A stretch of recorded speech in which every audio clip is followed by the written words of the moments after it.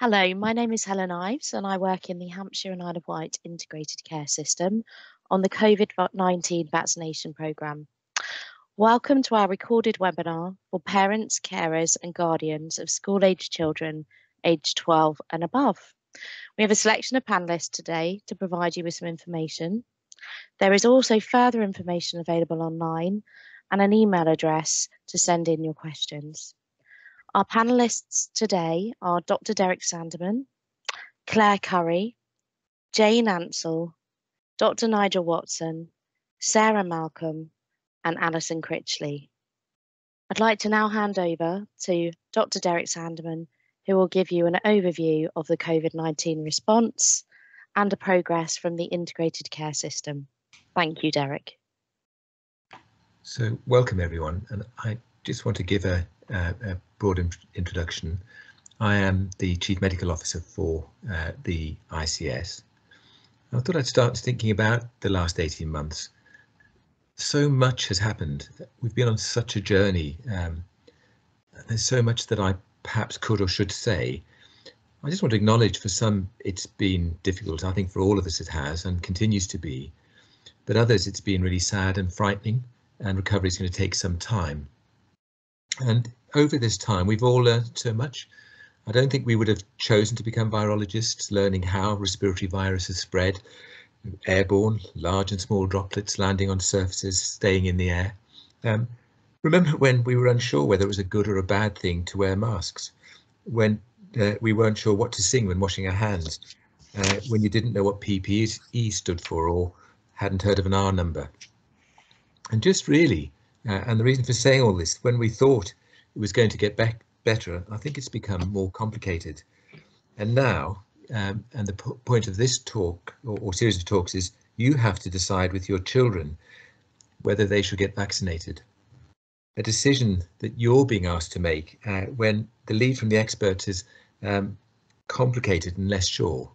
So the JCVI, which are the experts on vaccination, concluded that although there was an overall benefit, and let's be clear that the benefits and risk are greater in having COVID than having the vaccination, it was finely balanced, and that's simply because children are mercifully less affected by COVID.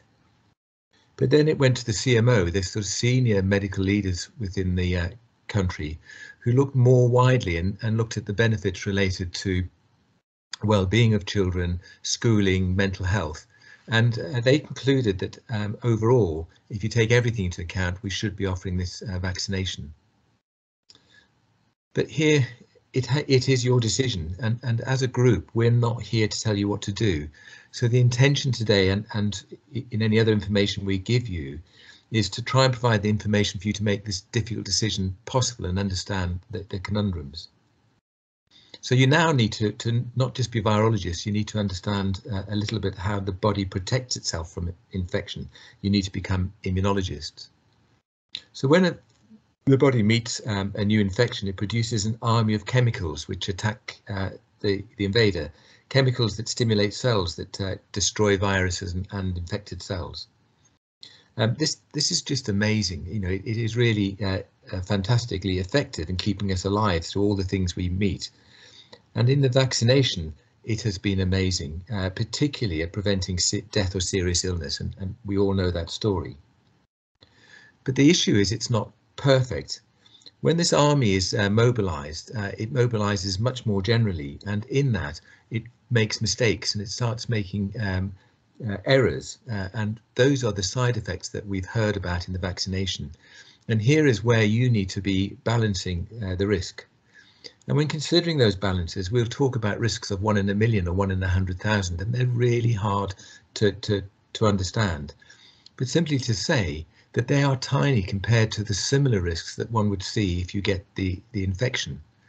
The conundrum is that your children, if they get infected, are much more likely to have a benign course. They will be ill. It is a nasty disease, but they're less likely to come to harm than those of us who get angry. And I sit here having just had my 3rd vaccination and feel very privileged to have it, reflecting my age. But that's not the same for children. But what I want to say is that just do remember that if your children get the vaccination, They are protected. It reduces the risk about 50% for a single vaccination, much higher with the second vaccination. But it is not perfect, but it certainly reduces the risk at the moment of absence from school and those psychological impacts. So the CMOs looked at this and came to the conclusion that the risk was much better. But how would you make that decision? And as I went through this personally, now my children are all adult and being vaccinated. My grandchildren are not yet old enough. But I've looked at what would I do? And I thought it might be more useful to say that I struggled with making this decision despite my knowledge and my ability to ask people. But I finally came clearly in my mind that I would, if I had to make that decision for my children, I would say get the vaccination. And so here I might explain why. I think that balance of risk is slight, but we can't predict the future, but the future is uncertain at the moment. And if the if the virus continues to change, continues to evolve and becomes more dangerous, and particularly more dangerous for our children, we'd want to be ready to be able to protect them quickly. And what we know is it takes a while for the vaccine to work, and it takes a while for us to get the children vaccinated. However, if you've had a single vaccine and we do decide, because the risk increases, that we desperately need to get a second vaccine into our children, the virus has mutated to become more damaging, having that shot in the arm is really valuable. So for me, and I think all of us will make a personal decision, the weight of evidence is strongly in favour of vaccination as you're older. It's less strongly in favour when you're of this age. However, I personally would want my children protected so that they only required a second vaccination if the virus became more virulent. And that risk, I hope, is not going to happen, but exists. So I think I'm going to stop and hand over to experts who will give you more detail and try and explain that balance of risks, and just pass on to Claire Curry. Hi there. Good morning or afternoon, depending on when you're watching this. So I'm Claire Curry, consultant in public health, and I work at Portsmouth City Council. My role here today is to give you an overview of the current COVID picture. So critically, COVID has not gone away. The virus continues to circulate in our communities. That's the case across the country, as well as more locally in Hampshire, Southampton, Portsmouth and the Isle of Wight. The Delta variant, which is currently common, is highly infectious. Across the southeast of England, the rate of COVID cases in the last week or so has been approximately 300 per 100,000 people. And actually rates are a bit higher in the local patch that I've mentioned at the moment, but of course does vary across these areas. These are, to put that a bit into perspective, these are similar case rates to actually what we saw in the winter. We're currently in the third wave of high levels of infection, and there is expected to be further fluctuation in rates. Different age groups have experienced higher infection rates at various stages during the previous wave, and currently rates are high in secondary school age children. Certainly in Portsmouth, and is reflected across the country, rates in school age children are several times higher than rates for the overall population. And at the moment, rates are remaining low in the over 60 or that older population. Generally speaking, the risk of severe illness reduces with age, and therefore, while the pressure on hospitals has reduced, there are still substantial risks from COVID to our local communities, including working and school days being lost, individuals experiencing long COVID or lasting symptoms following infection, and risk of severe illness in individuals who are unvaccinated, particularly older adults or individuals with underlying health conditions. Vaccination, as we know, is and has been a key control measure in the pandemic so far. However, there are some things that we don't fully understand. For instance, while COVID vaccination does reduce infection being passed from one person to another overall, we don't fully understand how effectively vaccines do this. The initial phase of the vaccination programme invites individuals in the most vulnerable groups to take up the offer of vaccination. Monitoring the impact of the vaccination programme has shown that it's had a big impact on reducing the link between infection and severe illness. which is particularly noticeable in older adults and those who are more at risk of those severe impacts. COVID vaccinations, as colleagues have said, are now being offered to all young people 12 years of age and over. Children who become infected with COVID may experience no symptoms or mild symptoms. However, there are, sadly, occasional more serious outcomes which vaccination aims to prevent. The purpose of offering vaccination to those 12 years and over is therefore different to vaccinating adults. It is considered to play a role in limiting educational disruption, which has immediate benefits to young people, as well as longer-term benefits of being in school, such as to mental health and well-being. In making a decision about whether a young person takes up the offer of vaccination, parents and the young person will want to consider the benefits and risks, which others on the panel will pick up in more detail later. If young people take up the offer of vaccination, other measures remain important as part of a layered approach to reducing infection, which we've been working on throughout this pandemic so far, both inside school settings and for individuals and families to consider building into their daily lives. These measures include maintaining good hand washing, regular cleaning, ventilating occupied spaces, thinking about keeping a social distance from people they don't live with, and continued use of face coverings in crowded and enclosed spaces. So I'll leave it there in terms of a bit of an overview about where we are in the pandemic, and I'm going to hand over to Jane. Thank you, Claire.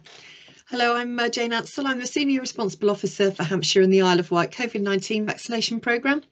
Firstly, I'd like to talk about how the programme has been delivered locally to date, and as we continue to work with an army of colleagues, partners and volunteers to ensure that those most at risk in our communities are protected from the virus.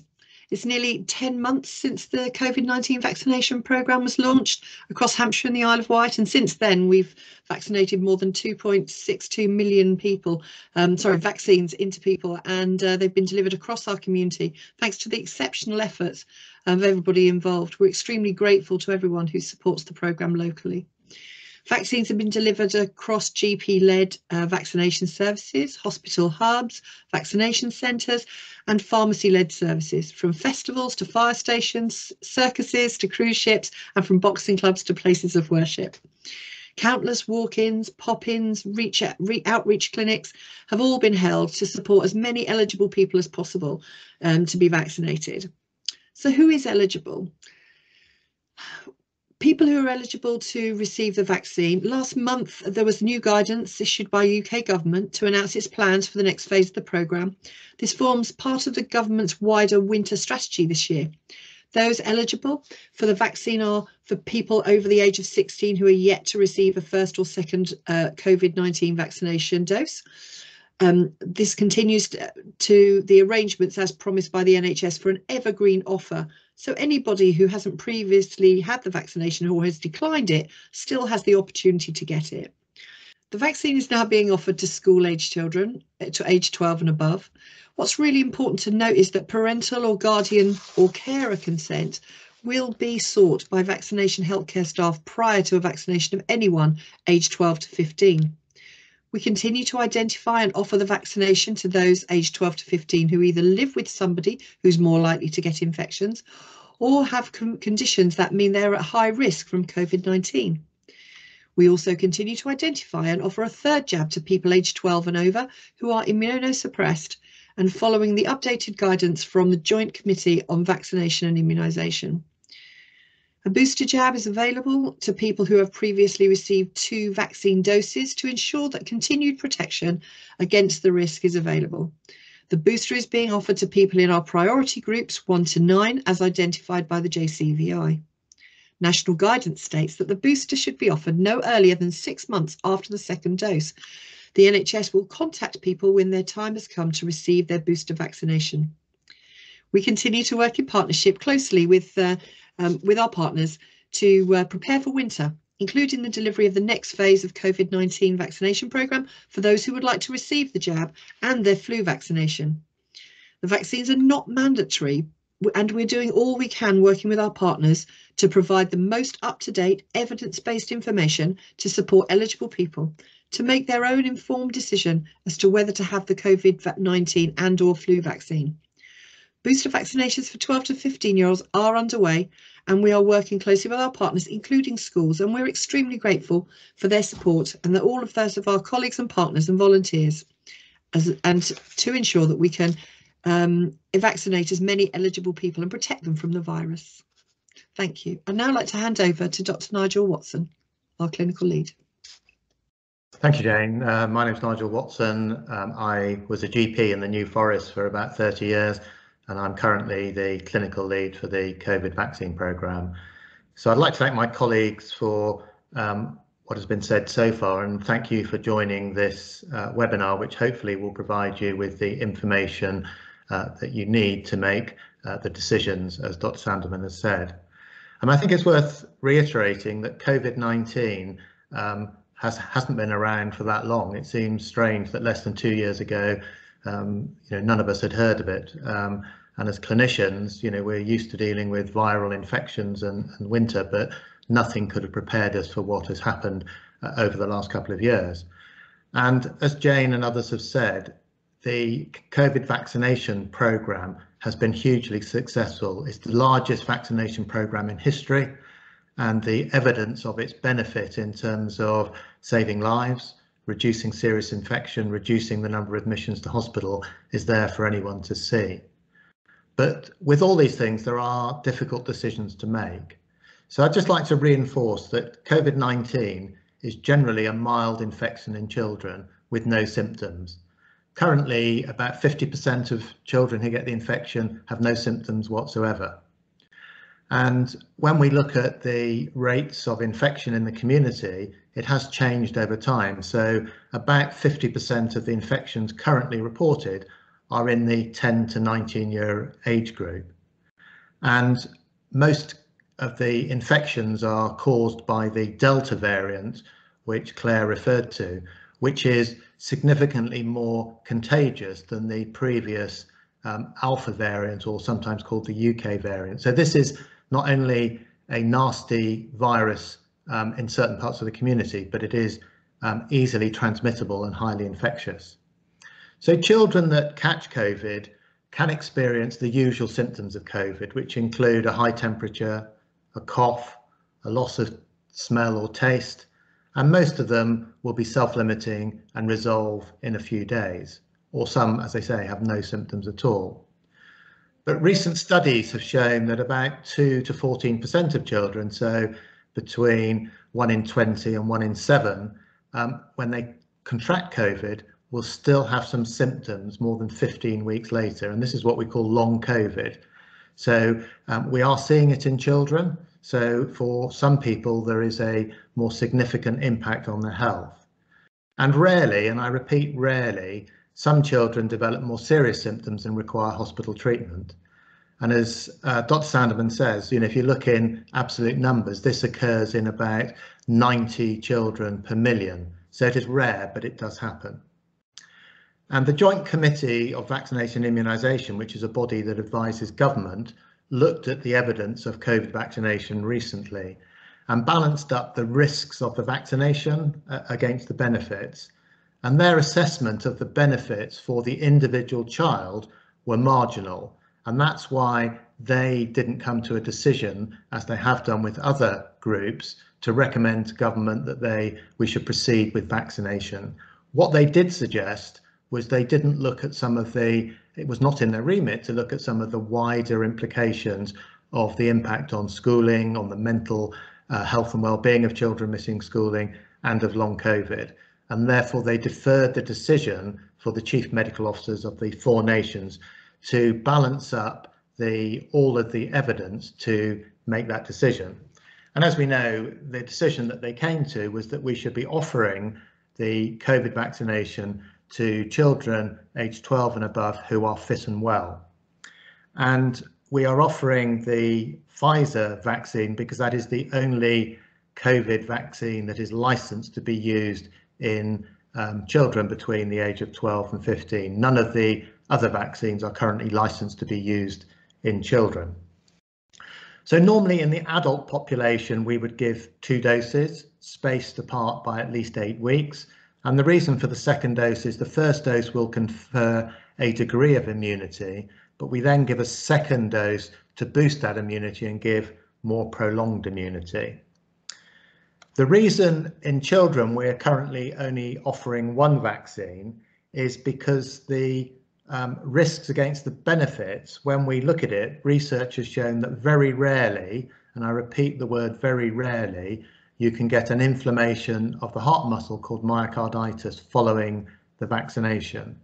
Now, this occurs more commonly in boys than in girls and is more common after the second dose of the vaccine rather than the first dose. So hence the reason why a single vaccine is being offered at this time. Although we should note that many countries started vaccinating children aged 12 to 15 earlier in the summer, and many countries in Europe are doing this and the USA, and they are actually using 2 doses of vaccine to give better protection. Currently, what we would do is offer a single dose of Pfizer, but actually continue to look at the evidence from not only the UK but around the world as this programme is ever evolving and developing, with the initial aim to save as many lives as possible, but also to try and reduce the transmission and reduce the risk to our whole population. We have been asked in the programme a number of times about the vaccine and would the vaccinating children particularly cause them to be infected with the COVID virus, or would it affect the testing? And just to be clear, as Dr. Sanderman says, the Pfizer vaccine is based on the COVID-19 genetic code. And when you inject this into the body, it enters a cell and produces what's called a spike protein. The body then produces antibodies to that protein, and those antibodies remain present, so that if you then get exposed to the COVID virus, then those antibodies will attack and neutralize the virus. But it doesn't give you 100% protection. It gives you a degree of protection, and it varies depending on the age and people's own body in terms of how they respond to it. And I once heard it described that the vaccine, particularly the Pfizer vaccine, is a bit like a Snapchat message, that it is time limited. It is not an active virus, so you certainly can't catch COVID from the vaccine. The vaccine is not a live virus, and therefore that's how it gives you protection. So in summary, you know, when we look at vaccinations, and this goes for all vaccinations, whether they're the children's vaccinations we give, travel vaccinations, they are a great success story in the world in terms of protecting us against infectious diseases, but all vaccines have a degree of risk, and we have to balance up the risks against the benefits. So hopefully today we've given you some information that will allow you to come to that decision with your family and children about proceeding with the vaccination, protect your children, but also to protect other family members, and particularly those who are more vulnerable. And I will now hand over to Sarah to talk about the delivery of the vaccination programme to children. Nigel, sorry to interject there. Sarah, apologies. Before we start, my name's Claire Secretary, Associate Director of Communications at the local NHS. We've had a lot of questions around consent, inevitably, parental and guardian consent, and that of young people as well, in making their decision whether or not to take up the offer of a COVID vaccine. Could you just possibly update us on how that actually works in practice? So if a young person is in a school and doesn't consent to having the vaccine, what happens next? So the whole consenting process has been well worked through and can seem somewhat complex, but you can only vaccinate somebody if you have their informed consent. So essentially we'll be sending information and consent forms to parents for them to get the information and make an informed decision. If a child turns up to the clinic that they've been invited into and they consent to the vaccine and the parents have consented, then we'll proceed and vaccinate them. If the child refuses to be vaccinated and they're deemed to be competent, which I will come back to, we can't vaccinate them even if the parent has consented, because that would be considered assault. If the parent has declined the vaccine, but the child says, I want to be vaccinated, then we again get into the discussion about Gillick competence. And what we would do locally is we would take the views of the parent, but also the views of the child. Now, in a busy clinic where we're vaccinating hundreds of people, that is not the appropriate place to have that discussion or to vaccinate that child. So we do have people with great expertise in the school age immunisation service who would then look at those children and their parents and work through with them so that they can come to an informed decision. So we wouldn't be vaccinating people against the parents' consent at that point in time, and we would obviously take on board what the children, their children's view as well. Just to be clear, the Gillick competence is a legal definition which came through following a legal case many years ago, which says that although we look at 16 as the age of consent, children under that age do, if they are deemed to be able to assess the information and make a decision for themselves, that they could be deemed competent to make those decisions. So we get into sort of complex legal area, and therefore in this programme what we've tried to do is to ensure that we've covered that, so not only parents have confidence in the programme but also have confidence in the process. Thank you very much, Nigel. Thanks, and I'll pass on to Sarah. Thank you. Thank you. Hi, my name's Sarah Malcolm. I'm the Business Director for NHS Solent. So we have two community providers across Hampshire and Isle of Wight that run our usual school age immunisation services. That's Southern Health for the Hampshire area, and NHS Solent who cover Portsmouth, Southampton and the Isle of Wight. We've got really tried and tested models for delivering vaccinations in schools and a real history of running successful programmes, which is why the school age immunisation service have been asked to roll out the COVID vaccination programme and offer a vaccination to all schools in the Hampshire and Isle of Wight area. This covers not just our traditional state schools, but we're also offering the vaccination to our home educated communities, to those in private schools, to our special needs schools where our vulnerable children are often educated, and also those in detained facilities. So everyone aged 12 and above will be able to access a COVID vaccination if they choose to. Where we can, our model of delivery is to offer both COVID and flu vaccine together in schools. This isn't always possible, but our ambition is to do that wherever we can to reduce the amount of time that children are out of education. So I thought it might be helpful just to describe the service that we're running and what your young person will see if they choose to get their COVID vaccination in school. So we bring a fairly large experienced team into each individual school. We always have two clinical leads with us for each session who are really experienced. One experience of working in schools and dealing with young people and some of the complexities that brings, and another who's really experienced in delivering the COVID vaccination. Our teams comprise of clinical, what we call registrants, so often nurses, doctors, pharmacists, therapists, but we also bring a team of vaccinators and administrators.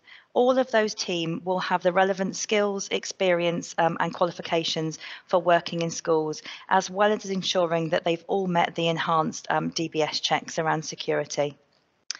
For children who may be absent from school or unable to take the vaccine, particularly if they've had a COVID diagnosis within the last 28 days, we will be offering follow-up sessions as part of the programme. Those will either be delivered in schools or at our mass vaccination centres, community facilities, or potentially in primary care. Parents may be able to bring their children along to those sessions, and we'll have a similar staffing mix at each of those sessions where we will work with our schools and our local authorities to arrange those and to make them as accessible as possible. So the model of delivery changes in each school, particularly due to the space that the school have available, the number of children to vaccinate, and the number of staff that we're able to bring in. But in general, our model is that we aim to review the consent forms that you as parents or those with parental responsibility will have completed and sent into the school. We come out and do a school visit where possible, just to review the premises and to understand any implications that we may need to work through. At that time, we may need to ring some of the parents up if we've got any queries with any information on the forms, or if there's any contraindications or special requirements that we may need to consider to individualise that for your child. On the day of the clinic, we ask the young person to be brought into the vaccination area by a member of the school team, so it's somebody that they're familiar with. They will be met by one of our wonderful administration staff. They'll check their details and consent forms, and they'll ask them to wear a face covering as they're coming into a clinical area. They'll have a really short clinical assessment prior to the vaccination, just to go through the consent questions again and check that everybody's happy and comfortable with having the vaccination. Once they've had that, they'll need to sit and wait for 15 minutes afterwards and be observed in the same way that we do with all people having access to a Pfizer vaccination. It's a really quick process, and it usually takes just under 5 minutes for the young people to go through the vaccination. The team that we bring in, as I've said, are really experienced in dealing with school children, particularly with anybody who's nervous or needle phobic, or any other issues that may arise on the day. We always have privacy booths or areas available for anybody who needs them, particularly if the school uniform appears to be quite restrictive. We do ask children to come in a PE kit or into short sleeve shirts if possible, and we will always individualise the vaccination to suit the needs of the young person. So far, we've already adapted the service over the few weeks that we've been delivering. We've allowed people to have the vaccination with their friends if they've needed to, for a bit of moral support, to have it lying down where they've felt more comfortable. We often hold hands if needed, and we've even had some of our staff sing to some of our teams, to some of our young people, just to distract them. And we've had a 100% success rate with our nervous young people so far. So the schools have been really great. The young people have been very enthusiastic and encouraging their nervous friends to come forward, and many of them have been extremely grateful to receive the vaccination. Thank you. I'll hand over to Alison now. Thanks, Sarah. Your description of looking after the needle phobic made me smile. My 17-year-old had her vaccine and was also very, very anxious, and the team were very kind. I'm Alison Critchley. I work in the education department in Portsmouth City Council, and I've been working with our schools and health colleagues over the last 18 months to try to support schools and children and families through the pandemic, help them with the advice that's come from government about minimising infection in schools, and trying to keep things as normal as possible for children and families. Obviously, it's not been possible to do that. There has been massive disruption to children's education over the last 18 months, and not just their education, but all of the things that go alongside that. Proms that have been missed, school journeys, all of those things that our children need and help them to grow into young adults and young people. And therefore, for me and for colleagues in education, I think there is very much the hope that the vaccine being taken up by parents who choose to do that will be one of our ways to minimise disruption going forward. As colleagues have talked about, COVID hasn't gone away. Actually, infection levels are as high as they have been in the past, but that is now very much concentrated amongst school age young people who haven't had the opportunity for the vaccine. Sorry, Nigel, did you want to come in? No, finish off, please. I'll just come in at the end. So yes, very much still very prevalent in schools, and therefore the opportunity to have the vaccine for parents who want to take that up for the young person, and also the use of lateral flow tests, which, as people have talked about, very often children and young people have very mild symptoms or no symptoms at all, are really important things that we can do to make sure that the cohort of children who are still in school now don't have that significant disruption, are able to do those milestone things, and therefore we do see this very much as an important offer. And almost, I know some of the schools we work with, there's been a frustration that parents haven't had the opportunity to get their 12 to 15-year-olds have the opportunity for the vaccine up until now. So we're very keen that all of those who want to take it up can do that, and are working closely with schools, with vaccination teams, to make sure that offer is available. Nigel. Yeah, I'd just like to build on what you said, actually, for a wider point, which is, when we look at the uptake, if you take people over 80, for example, we've got about 94% of people vaccinated. As we go down the age groups, it is less. It is particularly important. Some of the people listening to this will probably be in the 18 to 40-year-old age group, where we've got about 75% uptake. And I would just encourage people to think about their own individual risk. And certainly what has been, early on in the COVID pandemic, we were admitting people to hospital who were elderly, who were more at risk.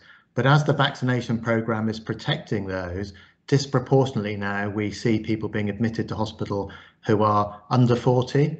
So this isn't just, although we're focusing on Children's Day, which is really important, I would just ask people who aren't vaccinated to think about themselves and get themselves protected.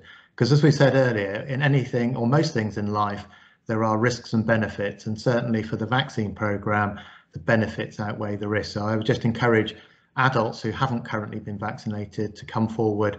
As Jane and others have said earlier, the offer is still open for those who declined it early on for various reasons, but the evidence is overwhelming for the benefits for all our adult population. Thank you. So if I can now hand back to Helen. Thank you, Alison. So the webinar is now at close, but we would like to signpost you to some additional information which is available online and an email address which you can use to send in your questions. Thank you very much for listening today. We hope that we have provided you with some useful information to support your thinking and help with your decision making on vaccination. Thanks go to our panelists for generously sharing their expertise, and to all of the teams and people working to support the vaccination programme, which is an immense amount of work and a huge amount of commitment. Finally, our huge thanks go to you, our parents, guardians and carers of our children and young people. Thank you.